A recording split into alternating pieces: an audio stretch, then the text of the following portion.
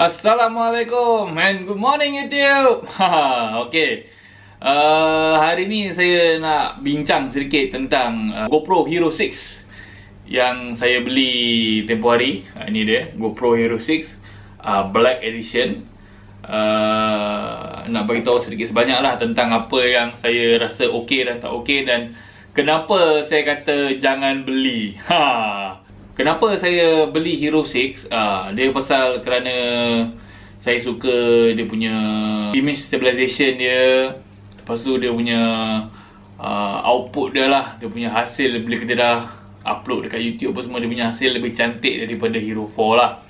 Ini antara dua sebab kenapa saya tertarik untuk membeli. Tapi selepas membelinya, ada beberapa perkara yang saya agak leceh sikit dan juga macam tak puas hati jugalah. Tapi disebabkan gambar dia cantik dan image stabilization dia pun baik, saya terima jugalah, walaupun beberapa perkara yang saya tak suka terdapat dekat Hero 6 ni. Okey, antara sebab pertama apa yang saya tak suka, dia punya fizikal dia lah. Fizikal dia saya rasa saya tak berapa berkenan berbanding dengan Hero 4. Okay, dia datang dah dengan waterproof casing dah. Okay, itu mungkin ada satu bonus lah, kononnya lah. Tapi dia semua di sini semuanya tight tau. Nak buka bawah ni, bawah ni senang. Memory card dia pun nak bawa keluar pun susah. Kecil sangat tempat dia. Lama punya memory card dekat tepi. So dekat sini lebih safety, tapi bagi saya lebih susah sikit pasal saya mungkin tangan besar. So nak kena keluarkan bateri tu susah jugalah. Kalau saya memang nak kena keluarkan bateri dululah. Keluarkan bateri dulu dan baru bawa keluar kad. Itu pun agak susah juga sebenarnya. Kita bila pakai naik motor pun semua kita terdedah macam ni saja kan. So boleh terkena batu lah apalah. So nak kena beli screen protector dia lah, yang gelasnya, supaya kalau kata kena batu kat sini LCD ni selamat lah juga kan, daripada langsung tak ada pecah LCD ni langsung dah masalah. Takut air bila masuk ke apa ke macam-macam boleh jadilah. So yang cover ni pun, yang cover untuk lens ni, dulu pun saya ingat taruh LCD punya kira protector, saya pun dah letak dah ni yang gelas punya. Tapi sebenarnya GoPro memang dia buat casing ni, benda ni boleh buka. So kita tekan dan pusing dan tarik lah, dan macam lock. Saya pun malah nak buka, nanti kan dah buka kan dah masalah lain pula kan. So benda ni kalau pecah-pecah pun dia tukar. Harga dia lebih kurang dalam RM100 untuk cover depan ni sahaja. Okay, yang casing yang belakang dan depan, dia punya glass protector dia kena beli dalam set 5. Dalam kotak tu ada 5 GoPro punya, harga RM100. So dari segi fizikal, itu sajalah yang saya rasa tak berapa saya suka. Yang tepi ni banyak, saya tengok dekat YouTube pun banyak orang komplain nak buka tak boleh, tekan butang tu jam, nak buka tak boleh, nak buka tak boleh. So saya terus buka lah, pasal dulu saya selalu buka ketuk pasal saya tak ada charger. Charger dia nak kena cucuk sini. So boleh dah kumpul duit, dapat dah beli charger dia yang harga RM300 tu kan. Boleh lah, tak payah pakai charger ni. Dan saya buka ni pasal nak audio.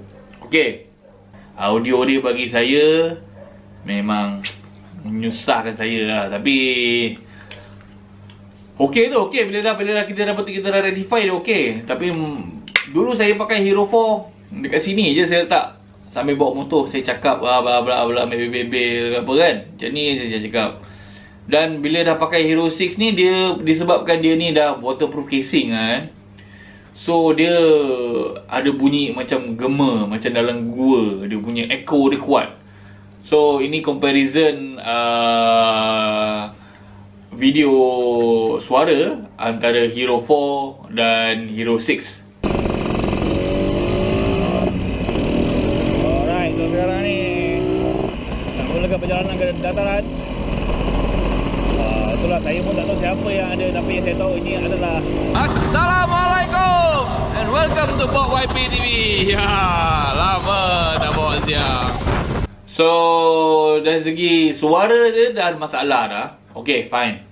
Dia nak kena pakai adapter dia. Saya nak tunjuk adapter dia besar mana, bagi yang tak tahu kan. Okey, saya tunjuk adapter yang untuk Hero 4 punya. Ini Hero 4 punya adapter. Tengok saya. Ini Hero 4 punya adapter nampak.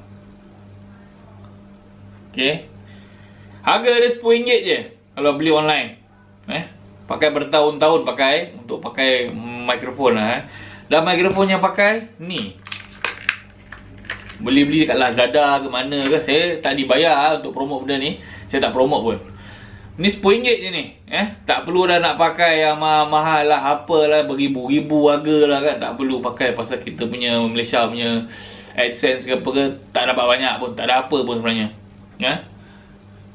So beli yang RM10 je pun dah boleh. Majoriti orang pun pakai yang harga RM10 je. Okay, so tak ada alasan untuk kata tak boleh nak vlogging. Ini je setup ni RM20 je. Kita boleh beli aftermarket. Saya tunjuk yang dia punya sekarang. Ni. Ni harga dia RM250. RM1,000 pun saya bayar. Kalau kata dia mati-mati dia nak buat dia punya adapter dia lah, dia kena pakai dia punya kata apa, gadget dia untuk dapatkan mic jack lah kan. Tapi buatlah elok kan, dah tak ada cara lain lah ke nak R&D ni. Yang nak pakai ni pasti orang-orang yang nak letakkan helmet lah, itulah, inilah, apalah kan. So buatlah yang lebih-lebih. Asal tak boleh buat macam ni? Asal tak boleh buat macam ni kan, senang. Lembut ini pula keras tau. Ini memang lama-lama saya rasa tak sampai setahun pun pecah ni, patah ni. Pasal dia pakai getah keras ni kan. Lepas tu tak tahu nak kata lah, agak marah juga sebenarnya. Tapi nak buat macam mana kan? Setakat ni dia tak ada tandingan yang lebih baik. Memang user friendly lah. Gopro ni saya dah pakai dah macam-macam brand lah. Tak salah ada komen kat bawah so recommend brand-brand lain. Memang bagi saya tak ada yang setanding lah. Mungkin ada yang suka Sony, itu terpulang pada masing-masing. Pasal saya dah build saya punya gadget-gadget saya dengan GoPro daripada dulu lagi. So tiba-tiba kalau nak bertukar pada Sony, melainkan kalau Sony sponsor lah. Sony kalau nak sponsor boleh anytime lah. Boleh hantar email kat saya. Boleh cuba RX0 kan yang baru tu. Okay, so dah nak pasang ni. Okay, mikrofon yang ni tak boleh pakai. Itu yang lagi best tu. Mikrofon yang RM10 ni tak boleh pakai. Sama ada bunyi clipping ataupun bunyi tiba-tiba ada, tiba-tiba tak ada. Okey, itu dah jadi satu masalah lagi. Saya tadi masa pergi ride dengan yang motovlogger Malaysia, yang lain, saya dah kebuntuan pasal yang saya order tak sampai lagi. Saya terpaksa beli brand Boya ni. Boya ni bagus.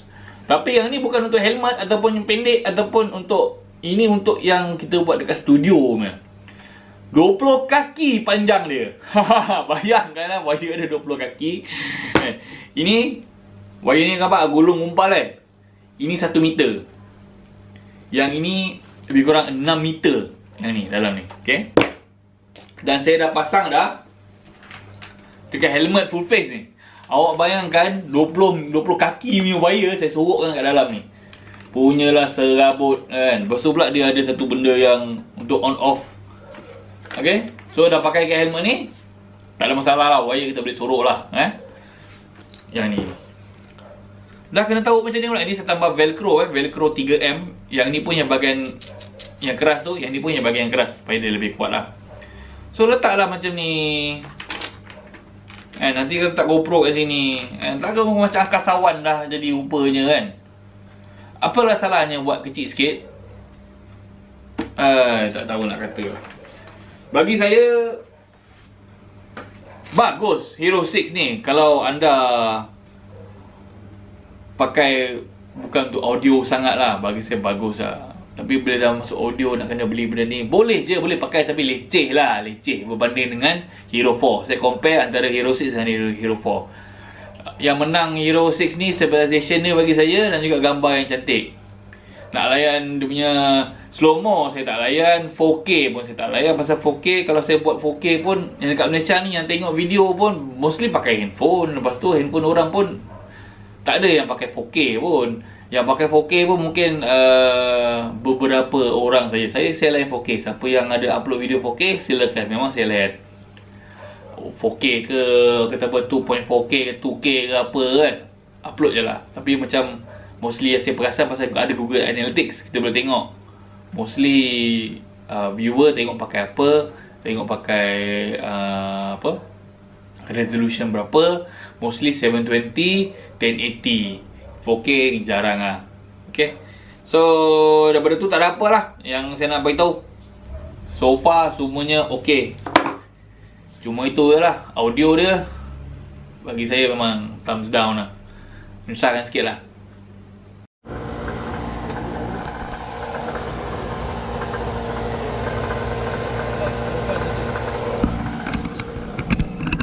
Ramai yang tanya saya nak jadi vlogger, nak jadi motor vlogger, nak jadi travel vlogger, cakap kamera tak ada, gadget tak ada. Bagi saya gadget tu semua nombor 2, nombor 3, nombor 4 lah. Bagi saya tak apa-apa penting. Yang paling penting sekali adalah cerita dia, cerita dan cara penyampaian kita kepada viewer-viewer. Itu bagi saya lebih penting lah. Pasal kalau cakap ada gadget, pasal ramai yang ada gadget mahal-mahal tapi dia punya video dia still susah. Orang masih tak faham lagi apa yang dia buat sebenarnya. Kalau boleh kita ni biar kita, cara penyampaian kita supaya orang lebih faham, lebih jelas, itu yang lebih penting daripada nak gadget mahal-mahal.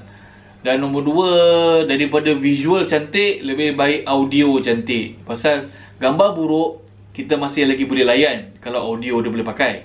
Tapi kalau dia punya gambar cantik tapi audio dia pecah, audio dia kuat sangat, nyaring sangat, audio tak ada, habis dah, rugi dah. Benda tu dah boleh pakai lah kan. Maknanya konten tu dah tak boleh pakai dah, dah kira buang lah. Saya pun kalau ada dalam YouTube saya tengok 320 ke berapa kan, layan, saya layan je lah berapa, walaupun tak berapa cantik kan. Kalau audio dia cantik, kalau audio dia macam malap lah, ataupun kuat sangat, ataupun pecah, ataupun macam dengar daripada orang tu copy daripada speaker, dia copy je kan, memang saya tak suka lah. Memang saya terus tak tengok lah. Tapi saya tak adalah dislike. So ok lah guys, itu saja saya nak beritahu. Kalau kata berminat nak jadi vlogger, teruskan. Equipment tak penting, yang penting konten, cerita tu, story is king. Itu sajalah yang perlu anda ingat. Terima kasih kerana menonton. Cheers.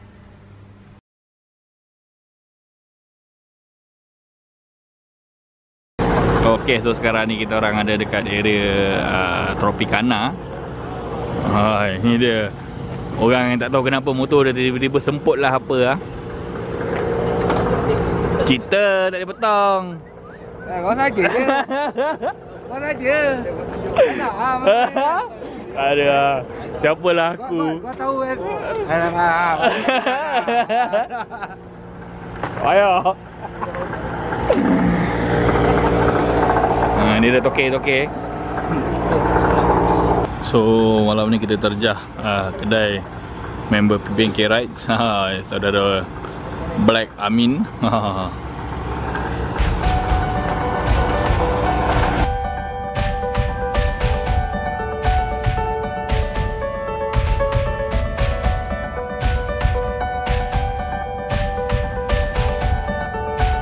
Okey, semua pun dah kekenyangan.